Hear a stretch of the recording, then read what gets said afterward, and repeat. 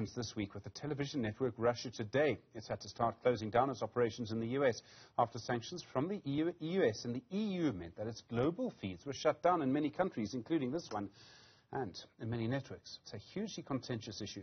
Russia Today has been accused of broadcasting propaganda and of broadcasting this propaganda to support Russia's invasion of Ukraine. But should you ban different points of view? Paula Slier is the Middle East Bureau Chief for Russia Today.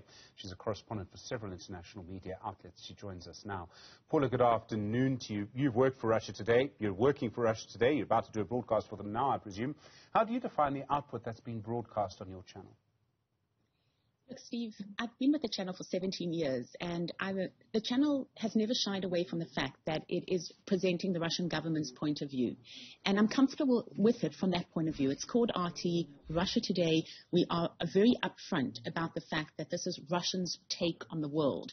Now, a lot of people accuse us of propaganda, but the argument is that what is one person's propaganda is another person's truth.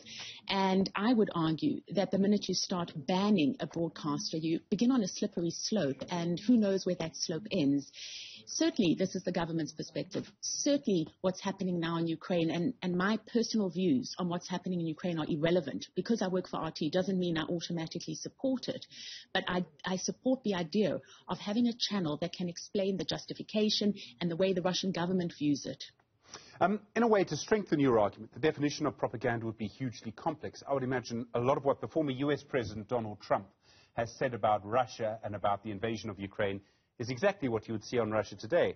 I would say Fox News is propaganda for a particular group of people. If you were going to ban Russia Today in the United States, would you have to ban Fox News? I would completely agree, and I would say that a lot of people are not actually aware that Russian networks haven't been available in Ukraine for several years already.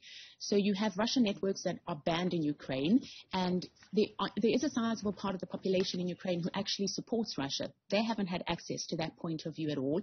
And I would also argue that right now, when we have a massive military conflict on the go in Ukraine, now more than ever, there needs to be the opportunity to hear what the other side is thinking. Sometimes when I watch Russia Today, which pushes very much the same kind of line that the mainstream media here in Russia pushes, it's very different output to what you're witnessing on Ukrainian television, for example.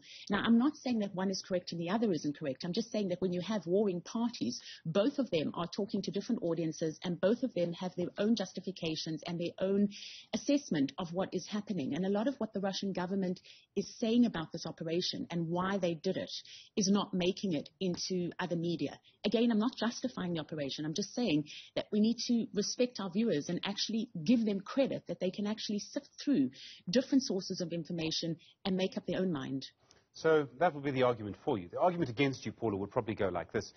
If a news channel lies, and lies deliberately and consistently, we have our own experience of that in South Africa in the last 10 years, but if a news channel lies consistently and deliberately, should it be allowed to call itself a news channel?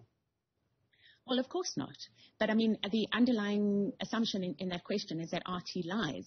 And whoever's making that assumption, let me tell you that the way Russians feel, and Russians here feel that CNN lies, feels that BBC lies. Very often the accusation of lies is because somebody doesn't necessarily agree with the narrative.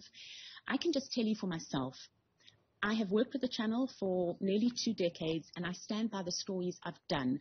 Very often, they are stories that reflect one point of view. They are stories that coincide with what the Russian government is thinking, but that doesn't make them any less accurate. So when I was reporting on the last Ukrainian war, I was reporting the parts of the country that support Russia. Those stories are just as real and just as valid as the parts of the country that don't support Russia. And so in that respect, as long as stories hold up to what we like to see still as journalism, and I would believe that that is not lying, that is trying to reflect accurately what people have told you and trying to put stories in some kind of context, then I think it's okay. I think these accusations of lying are also the beginning of a slippery slope because the accusations go both ways. Paula Slier, thank you. Journalist, as you can see, at Russia Today, about to broadcast from their studio.